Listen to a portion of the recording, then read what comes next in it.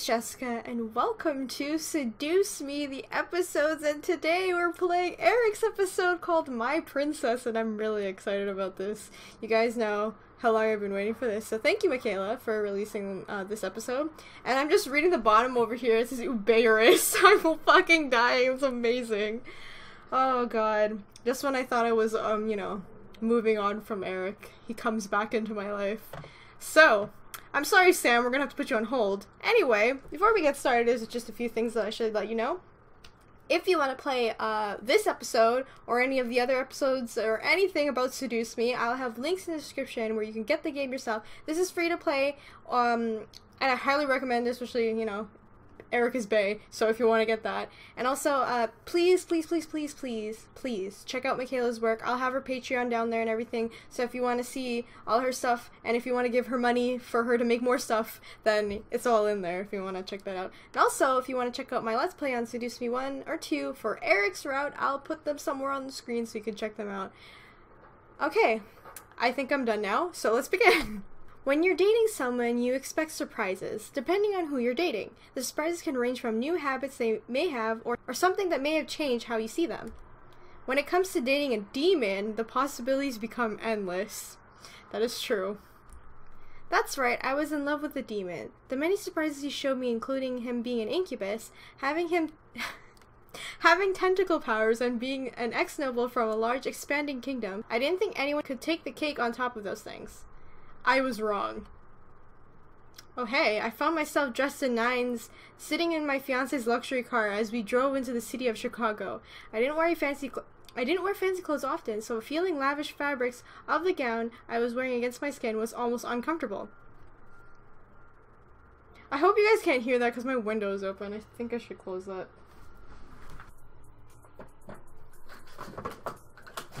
Oh god. Still, I had to admit, when I saw myself in the mirror, I was floored at how I looked. I was in a beautiful designed red and black dress, with matching heels and jeweled accessories. I still would never know how Erik was able to obtain it all, but he gifted the gown, the shoes, and the jewelry to me with a simple smile. Aw, that's really sweet. Part of me knew that he had made the dress by hand. He owned a custom suit shop and had access to the finest fabrics in the city. That's right, it's canon that after Seduce Me 1, Erik becomes a fashion designer, which I think is freaking awesome because he owns a suit shop, so that's awesome. His skill wasn't limited to suits, however. He could make anything that was deemed as formal wear. As for the shoes and jewelry, I couldn't figure out how he decided to let it go. The drive into the city became filled with curiosity. Why did I have to be dressed up? Where exactly were we going? Erik? Yes, my princess? I haven't heard him say that in a long time, sorry. Where are we going? A chuckle escaped Erik's lips as he continued to drive into the night. I told you, it's a surprise. Oh my god! A surprise that required me to dress up like I'm going to a prom? Not a prom, exactly. Oh god, what is he doing? Erik. Erik's smile grew as he lowered a hand from the wheel and took a gentle hold of mine, bringing it to his lips and laying butterfly kisses all over it. I promise you will enjoy yourself. You have my word. Alright, I trust you, Erik, so... Alright, I stared at Erik, a smile blush adorning on my face at his gentle words and kiss. Giving up at last, I nodded and simply let him guide us further into the heart of the city. Chicago was a beautiful city, especially at night. The lights were illuminated, the streets and buildings were a grand sight to behold, and the lively aura of the night's energy that filled every alley and sidewalk was simply enchanting. You could take me out of Chicago, but you could never take the love out of Chicago and me. I'd never been to Chicago, so... To my surprise, the traffic towards our destination was almost non-existent. We were in the richest part of Chicago, and at last we arrived at our destination, one that took completely off guard. Whoa. The outside looked like a regular business building. At the top of the tower was a large sign that said, "The Gateway," in bright yellow colors. Something about it stood out somehow, which made me curious. What was in store in this place? Erik led me out of the car, opening the door for me and escorting me out with a gentle hand. As he closed the door behind me, a man dressed in a bellboy suit rushed up to Erik and held out his hands. Erik dug his hands into the tuxedo pocket and finally took out a small white envelope and the car keys to the bellboy. The bellboy took the items and quickly rushed over to the driver's seat of the car, driving it off like a valet. He handed me a mask and silently instructed me to put it on as we walked up the steps to the door. It fit like a glove. A pair of bellboys opened the doors for Erik and me, revealing a lavish lobby with a single large pedestal platform in the middle of the room. Stepping up to it, we were stopped by a large woman in a dress suit. Invitation? I looked at Erik, watching him take out a golden slip of paper from his pocket and pass it to the woman. The guard looked over the parchment before nodding to Erik and stepping away from our path to the pedestal. Where on earth are we going? I remained silent still as we stepped up to the platform and settled into the middle of it. Erik guiding us to stop and stay still in place. Erik nodded to the guard, who simply nodded back and waved her hand in the air. As she did, this pedestal beneath us shifted and began to rise into the air. What the fuck is happening? This is like some JRPG shit, you know, like when you go into dungeon levels and then the platform rises up and stuff. That's what it reminds me of. I gripped Erik tightly as the platform beneath us ascended through the building. All around us were sights of pictures and diamond chandeliers. Whatever this was, I could tell that this was no means by a regular event. When we reached the top floor, or what I assumed to be the top floor, we were greeted by a pair of women in waitress suits, bowing to us in respect. As their bird-tail feathers and pure black eyes presented themselves to me, I knew that this was a demon party. Oh, okay, cool. We're partying with shadow people, apparently. The doors opened to a large ballroom, one that definitely didn't seem to fit the inside of the suite room. All around were couples and groups mingling and dancing elegantly to the sound of Victorian-style orchestral music. I was astonished. Even when I was led by Erik, everyone was dressed in modern formal wear, with a range of dresses and tuxedos. It was almost dizzying to see how much the aged music clashed with the modern fashion of patrons. Yet, I couldn't tear my eyes away from the sight of the guests. Wow. Welcome to a small taste of the demon world, my princess. Aww, when he calls her princess, it's so cute. The guests were all demons, some with horns, some with tails, and the rest were an assortment of different looks. It was a conglomerate, why? Of people. I felt a bit out of place in someone who looked obviously human. As we stepped further into the space, a voice chirped out. Erik, my boy, come fly over here, will you? Whoa. I looked over to see a birdman with a polished tuxedo waved over us with a very handsome gentleman with mouse ears on his arm. Despite the nerves running through my system, Erik and I walked over. As Erik bowed his head, I quickly curtsied. For some reason, the way the birdman carried himself made him seem like a prince. I was in awe of his gorgeous tail feathers and beak, accented by the lavish suit he wore. Yeah, he kind of looks princely, doesn't it? I don't know why he reminds me of a fucking, like, Final Fantasy character just because of his hair. Connor, you look splendid. I assume you approve of your tuxedo? Approve? I absolutely love it! Ricardo here won't let go of me because of it. Oh, it's Jello Apocalypse who's voicing Connor, right? Because I think I read him on Tumblr, he said that he was voicing the bird guy, and I'm like, which bird guy? So I think that's him. I looked over to the mouse man, who I assumed to be Ricardo, as he smiled coyly and hugging Connor's arm tight. Nodding in agreement of Connor's words, I smiled a bit as Erik laughed. Very good. Well, thank you for inviting us to your anniversary celebration. Aww. It is an honor to be in such company. Aw, that's sweet. Nonsense! Thank you for attending! As the son of the most powerful demon in the abyssal planes, it's only proper to invite you regardless. My only regret is not inviting your brothers. I must seem so rude. Oh, so Erik is exclusive? Erik waved his hand dismissively. Think nothing of it. We actually denounced our titles when we came to this world. You don't say? Well, good on you! You do such fabulous work as a designer here. It's no wonder that your suit shop is unmatched. Aw.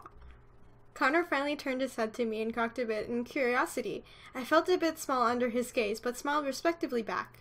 And who might this lovely lady be? A human? Erik nodded and lifted my hand to his lips, kissing it respectfully before our conversation partners. This is my wonderful princess. I asked her to accompany me tonight to show her how elegant a demon ball can be. How marvelous! I rarely get to meet humans. It is an absolute delight to meet you. Connor held out his hand toward me, making me place my hand in it out of manners. Instead of kissing my hand, he lifted it to his beak very gently and nipped a couple of times back at it, making me giggle a bit. Yeah, he doesn't have lips, right? He has a beak, so that would make no sense. It's a pleasure to meet you too. Connor released my hand and smiled back at me before looking back at Erik. Well, Erik, Princess, it's been an absolute pleasure to meet you. Please enjoy the ball. Dance and eat as much as you like. We shall. Thank you. With that, Erik and I walked away from Connor and Ricardo, both who were waving at us before turning to find a new conversation partners. So, this is a demon ball? Yes, Princess. You've been curious about what life was like for me in the demon world, yes? I nodded. I was indeed curious about Erik's life in the demon world, but I didn't expect him to give me an experience. This was completely out of the blue. Erik gestured to the room where the couples on the dance floor were waltzing in sync. It was mesmerizing. So is this Erik's life, like, outside, I assume, his family, because his father's a total penis? I don't think he would throw balls like this, you know what I mean? Well, this is a perfect representation of how Demon Royals celebrated. We had elegant balls filled with dancing and food, and they would only end when the sun came up. Really? I thought the demon world was like the Dark Ages. This seems like a fairy tale ball, not really medieval. Erik chuckled and walked with me around the dance floor, continuing his explanation. The demon world may be stuck in the Dark Ages, but we do take inspiration from the human world. Your fairy tales inspired our celebrations. Aw, that's cool. I couldn't stop staring at the dancers and the demons in the room. There were so many people dressed up like royalty that I felt almost underdressed. There were some glances my way, but none with ill intent. That's good. It was probably natural since I was human in a room full of demons. Slyly, Erik led me into the dance floor and began to waltz with me to the music. We remained outside the crowd, dancing to our own beat and sways as the rest of the dancers kept in time and step with a synchronized dancing. So instead of getting phones and computers, you get balls and dresses? You are correct. The demon world has no need for computers or phones, but new traditions of celebration are always welcomed. Can you just imagine that? Like, fucking all the demons using, like, computers and phones to talk to each other? I don't know. It doesn't seem like it would fit the abyssal planes, you know what I mean? So, no. No raves or clubs? Too human for our tastes. No light shows or DJs? That would require electricity, my princess, which we don't care to use. To us, it's a waste of energy. I pursed my lips at Erik as he slowly began to eat us into the crowd. I barely noticed the dancers moving aside and stopping their dancing to stare at us. I locked eyes with Erik, continuing the conversation. Do demons have balls often? Unfortunately, no. Hosting celebrations take a large amount of resources, so we save balls for only the most grand of occasions. Like birthdays? Demons don't celebrate birthdays, Princess. However, we celebrate the peaceful uniting of kingdoms or the crowning of a new ruler. I became fascinated, even as Erik began to twirl me around to add an elaborate step into the dance between us. We both focused on each other as we let the world around us fade into a blurred outline of people and decor. However, the human world has provided demons here the means to celebrate many more things. Like Connor's anniversary? Erik nodded and dipped me in for a moment, staring deep into my eyes. Oh my god! Exactly. Oh gosh. No, this killed me, like... Okay, Michaela, if you guys haven't followed Michaela on Tumblr, you should totally do that. She was posting previews for, like, stuff about Seduce Me, and she posted this, but it was just Erik's lips, so I was just like, are you trying to kill me? Oh god, please save me, Jesus. I held on to Erik, mesmerized by his lovely purple eyes. I squeezed my hand gently and caused him to lift me back up and hold me close in a loving embrace. And one day, I would love to hold an elegant ball for our union. Aww, so cute! Erik? My face began to glow a soft rosy red as I smiled up at my prince. I loved him with every ounce of my being, and a fairy tale wedding and a ball seemed like a perfect way to celebrate. I stretched up on my toes and kissed Erik, ever so gently before pulling away with a giggle. I would love that. Erik stared at me in surprise for a moment before chuckling and nuzzling his head against mine, a playful but loving smirk against his lips. My beautiful princess, I am yours forever. Oh my god, stop. Why are you trying to swooning me too much, Erik? And I am yours, my Prince Charming. And the night became one of fairy tale dancing and seemingly happy ever after for me and my demon prince. Woo!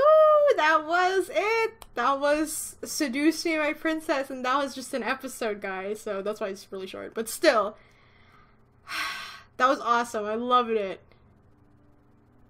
Damn it. Now I have to go to Sam, and I'm just like, but Erik, you know what I mean?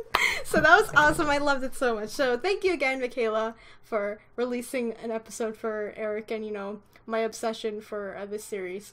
I hope you guys enjoyed this small episode of Seduce Me. And remember, if you want to grab the game or the other games or the other episodes yourself, the links are in the description. Go get them, go play them, and become Seduce Me trash with me. So thank you. Make sure you guys check out Michaela's work. I'll have the links in the description as well. And you want to check out her Patreon to help support her and everything. Also, if you want to check out Chris's stuff, who voices Erik, I'll put Christopher Escalante's stuff if you want to check out his things, his music, or his Twitch streams he does every week. You should go there because I'm there every week. Or I try to be every week. I hope you guys enjoyed this episode. Next time we come back into Seduce Me, I'm going to do Sam's episode, and then we'll get to Seduce Me 2 with Sam. And if you guys still want to vote for the next route, you guys can do that too. I have a poll in the description if you didn't check that out. Oh my gosh, I'm like just totally swooned right now. I want to replay this, Erik! Remember to leave a like, comment, and subscribe because your support really helps me out and lets me know that you guys are enjoying the stuff that I'm putting out here, even though majority of it is just like me freaking out over Seduce Me. So, yeah, that's that. Anyway, I'll see you guys in the next episode. Bye!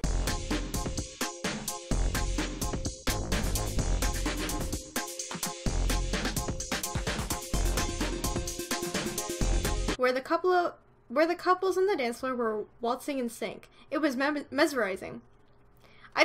So is this Erik's life, like, outside, I assume, his family, because his father's a total penis. I don't think he would throw balls like this, you know what I mean? Well, this is a perfect representation of how Demon Royal celebrated. We had elegant balls filled with dancing and food, and they would only end when the sun came up. Really? I thought the demon world was like the Dark Ages. This seems like a fairy tale ball, not really medieval. Erik chuckled and walked with me around the dance floor, continuing his explanation. The demon world may be stuck in the Dark Ages, but we do take inspiration from the human world. Your fairy tales inspired our celebrations. Aw, that's cool. I couldn't stop staring at the dancers and the demons in the room. There were so many people dressed up like royalty that I felt almost underdressed. There were some glances my way, but none with ill intent. That's good. It was probably natural since I was human in a room full of demons. Finally, Erik led me into the dance floor and began to waltz with me to the music. We remained outside the crowd, dancing to our own beat and sways as the rest of the dancers kept in time and step with a synchronized dancing. So instead of getting phones and computers, you get balls and dresses? You are correct. The demon world has no need for computers or phones, but new traditions of celebration are always welcomed. Can you just imagine that? Like, fucking all the demons using, like, computers and phones to talk to each other? I don't know. It doesn't seem like it would fit the abyssal planes, you know what I mean? So, no. No raves or clubs? Too human for our tastes. No light shows or DJs? That would require electricity, my princess, which we don't care to use. To us, it's a waste of energy. I pursed my lips at Erik as he slowly began to eat us into the crowd. I barely noticed the dancers moving aside and stopping their dances to stare at us. I locked eyes with Erik, continuing the conversation. Do demons have balls often? Unfortunately, no. Hosting celebrations take a large amount of resources, so we save balls for only the most grand of occasions. Like birthdays? Demons don't celebrate birthdays, princess. However, we celebrate the peaceful uniting of kingdoms or the crowning of a new ruler. I became fascinated, even as Erik began to twirl me around to add an elaborate step into the dance between us. We both focused on each other as we let the world around us fade into a blurred outline of people and decor. However, the human world has provided demons here the means to celebrate many more things. Like Connor's anniversary? Erik access to the finest fabrics in the city. That's right, it's canon that after Seduce Me 1, Erik becomes a fashion designer, which I think is freaking awesome because he owns a suit shop, so that's awesome. His skill wasn't limited to suits, however. He can make anything that was deemed as formal wear. As for the shoes and jewelry, I couldn't figure out how he decided to let it go. The drive into the city became filled with curiosity. Why did I have to be dressed up? Where exactly were we going? Erik? Yes, my princess? I haven't heard him say that in a long time, sorry. Where are we going? A chuckle escaped Erik's lips as he continued to drive into the night. I told you, it's a surprise. Oh my god! A surprise that required me to dress up like I'm going to a prom? Not a prom, exactly. Oh god, what is he doing? Erik. Erik's smile grew as he lowered a hand from the wheel and took a gentle hold of mine, bringing it to his lips and laying butterfly kisses all over it. I promise you will enjoy yourself. You have my word. Alright, I trust you, Erik, so... Alright, I stared at Erik, a smile blush adoring on my face at his gentle words and kiss. Giving up at last, I nodded and simply let him guide us further into the heart of the city. Chicago was a beautiful city, especially at night. The lights were illuminated, the streets and buildings were a grand sight to behold, and the lively aura of the night's energy that filled every alley and sidewalk was simply enchanting. You could take me out of Chicago, but you could never take the love out of Chicago and me. I'd never been to Chicago, so... To my surprise, the traffic toward our destination was almost non-existent. We were in the richest part of Chicago, and at last we arrived at our destination, one that took completely off guard. Whoa. The outside looked like a regular business building. At the top of the tower was a large sign that said, "The Gateway," in bright yellow colors. Something about it stood out somehow, which made me curious. What was in store in this place?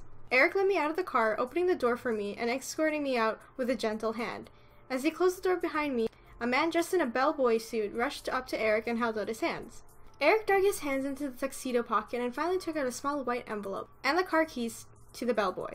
The bellboy took the items and quickly rushed over to the driver's seat of the car, driving it off like a valet.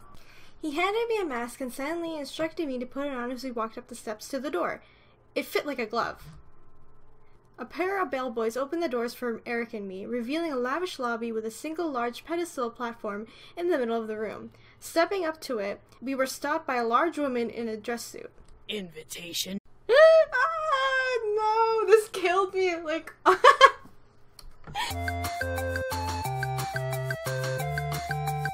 Hey Internet, it's Jessica, and welcome to Seduce Me, the episodes, and today we're playing Erik's episode called My Princess, and I'm really excited about this. You guys know how long I've been waiting for this, so thank you, Michaela, for releasing this episode. And I'm just reading the bottom over here, it says Uberus. I'm fucking dying, it's amazing. Oh god. Just when I thought I was, moving on from Erik, he comes back into my life. So, I'm sorry, Sam, we're gonna have to put you on hold. Anyway, before we get started, there's just a few things that I should let you know. If you want to play this episode, or any of the other episodes, or anything about Seduce Me, I'll have links in the description where you can get the game yourself. This is free to play, and I highly recommend it, especially, Erik is bae, so if you want to get that. And also, please check out Michaela's work. I'll have her Patreon down there and everything, so if you want to see all her stuff, and if you want to give her money for her to make more stuff, then it's all in there if you want to check that out. And also, if you want to check out my Let's Play on Seduce Me 1 or 2 for Erik's route, I'll put them somewhere on the screen so you can check them out. Okay, I think I'm done now, so let's begin! When you're dating someone, you expect surprises, depending on who you're dating. The surprises can range from new habits they may have, or something that may have changed how you see them. When it comes to dating a demon, the possibilities become endless. That is true.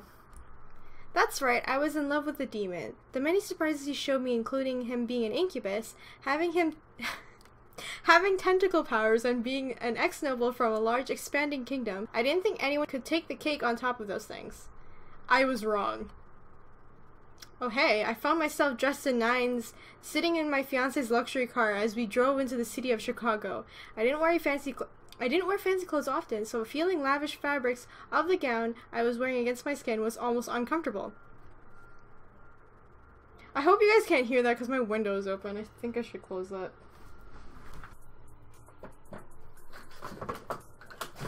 Oh god. Still, I had to admit, when I saw myself in the mirror, I was floored at how I looked. I was in a beautiful designed red and black dress with matching heels and jeweled accessories. I still would never know how Erik was able to obtain it all, but he gifted the gown, the shoes, and the jewelry to me with a simple smile. Aw, that's really sweet. Part of me knew that he had made the dress by hand. He owned a custom suit shop and had a... You look splendid. I assume you approve of your tuxedo? Approve? I absolutely love it! Ricardo here won't let go of me because of it. Oh, it's Jello Apocalypse who's voicing Connor, right? Because I think I read him on Tumblr. He said that he was voicing the bird guy, and I'm like, which bird guy? So I think that's him. I looked over to the mouse man, who I assumed to be Ricardo, as he smiled coyly and hugging Connor's arm tight. Nodding in agreement of Connor's words, I smiled a bit as Erik laughed. Very good. Well, thank you for inviting us to your anniversary celebration. Aww. It is an honor to be in such company. Aw, that's sweet. Nonsense! Thank you for attending! As the son of the most powerful demon in the abyssal planes, it's only proper to invite you regardless. My only regret is not inviting your brothers. I must seem so rude. Oh, so Erik is exclusive? Erik waved his hand dismissively. Think nothing of it. We actually denounced our titles when we came to this world. You don't say? Well, good on you! You do such fabulous work as a designer here. It's no wonder that your suit shop is unmatched. Aw. Connor finally turned his head to me and cocked a bit in curiosity. I felt a bit small under his gaze, but smiled respectively back. And who might this lovely lady be? A human? Erik nodded and lifted my hand to his lips, kissing it respectfully before our conversation partners. This is my wonderful princess. I asked her to accompany me tonight to show her how elegant a demon ball can be. How marvelous! I rarely get to meet humans. It is an absolute delight to meet you. Connor held out his hand toward me, making me place my hand in it out of manners. Instead of kissing my hand, he lifted it to his beak very gently and nipped a couple of times back at it, making me giggle a bit. Yeah, he doesn't have lips, right? He has a beak, so that would make no sense. It's a pleasure to meet you, too. Connor released my hand and smiled back at me before looking back at Erik. Well, Erik, princess, it's been an absolute pleasure to meet you. Please enjoy the ball. Dance and eat as much as you like. We shall. Thank you. With that, Erik and I walked away from Connor and Ricardo, both who were waving at us before turning to find a new conversation partners. So, this is a demon ball? Yes, princess. You've been curious about what life was like for me in the demon world, yes? I nodded. I was indeed curious about Erik's life in the demon world, but I didn't expect him to give me an experience. This was completely out of the blue. Erik gestured to the room. I looked at Erik, watching him take out a golden slip of paper from his pocket and pass it to the woman. The guard looked over the parchment before nodding to Erik and stepping away from our path to the pedestal. Where on earth are we going? I remained silent still as we stepped up to the platform and settled into the middle of it. Erik guiding us to stop and stay still in place. Erik nodded to the guard, who simply nodded back and waved her hand in the air. As she did, this pedestal beneath us shifted and began to rise into the air. What the fuck is happening? This is like some JRPG shit, you know, like when you go into dungeon levels and then the platform rises up and stuff. That's what it reminds me of. I gripped Erik tightly as the platform beneath us ascended through the building. All around us were sights of pictures and diamond chandeliers. Whatever this was, I could tell that this was no means by a regular event. When we reached the top floor, or what I assumed to be the top floor, we were greeted by a pair of women in waitress suits, bowing to us in respect. As their bird-tail feathers and pure black eyes presented themselves to me, I knew that this was a demon party. Oh, okay, cool. We're partying with shadow people, apparently. The doors opened to a large ballroom, one that definitely didn't seem to fit the inside of the suite room. All around were couples and groups mingling and dancing elegantly to the sound of Victorian-style orchestral music.